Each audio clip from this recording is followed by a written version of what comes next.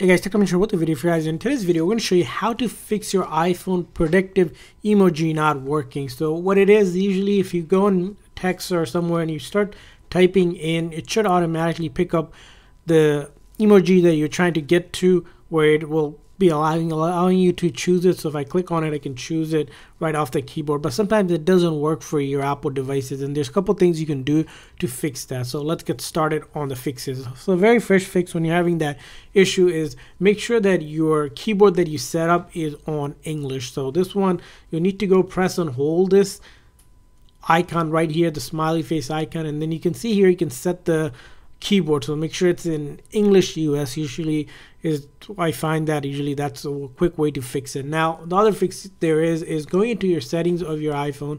So once you go into your settings here, you want to go down to general, and then you'll see there's an option for keyboard, and in the keyboard here you'll click on keyboards again one more time, and you should see either these two default ones, or if you have another one you'll probably see it as well. So one thing you could do is go ahead and delete the emoji keyboard and then re-add it back in by add a new keyboard. You click on that, and then you can search for it again just like that, and then once you search it, and now you have re-added it as well. The other thing you also want to make sure in the keyboard setting is that predictive is actually turned on. Sometimes for some reason, if it's turned off because of a software update or you accidentally turned it off, you want to make sure that it is turned on just like that, so that you can get those predictive emojis popping up whenever you're typing on the keyboard.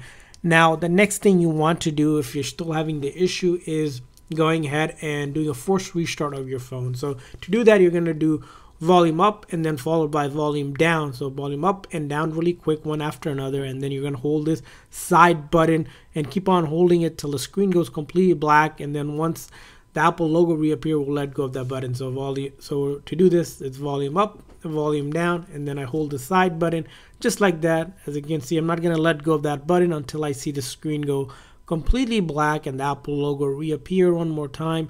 And once it does that, I'll let go of that side button.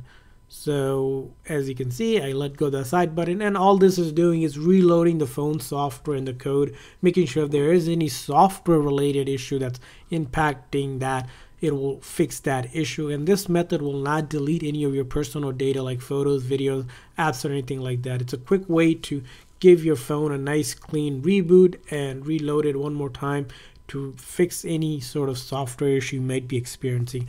Now after that, if it's still not working, the next thing you can do is in your settings of the phone, go to general, and then all the way down here where it says transfer reset iPhone, you want to click on that, and then we're going to click on the first option for reset, and then the reset that we want to do is the reset of keyboard dictionary, this third reset option. Now this option again is going to be pretty quick. It's going to ask maybe for your phone's passcode, and it's going to say it will delete custom words that you have pretty much typed in such into the default of the keyboard, which is the only setting that it will kind of erase. It will not delete of your other personal data like photos, videos, apps, or anything like that. So we'll do that, and again it's pretty quick. It just goes like that and it's done, and hopefully by now that predictive emojis are working. Now let's say it's still not working. The next thing you can do, the final thing, is going into your settings, general, and then making sure that if there is a software update out there, make sure your phone is up to date with the latest software version. And the reason why you need to do that is over time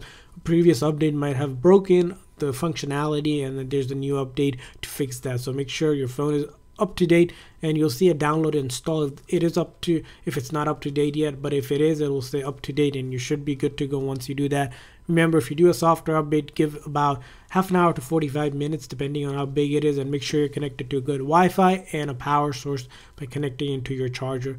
And that's it for the fixes for the emojis. Hopefully by now it's working for you guys. If so, please make sure to like and subscribe button. Thanks for watching, guys. See you guys next time.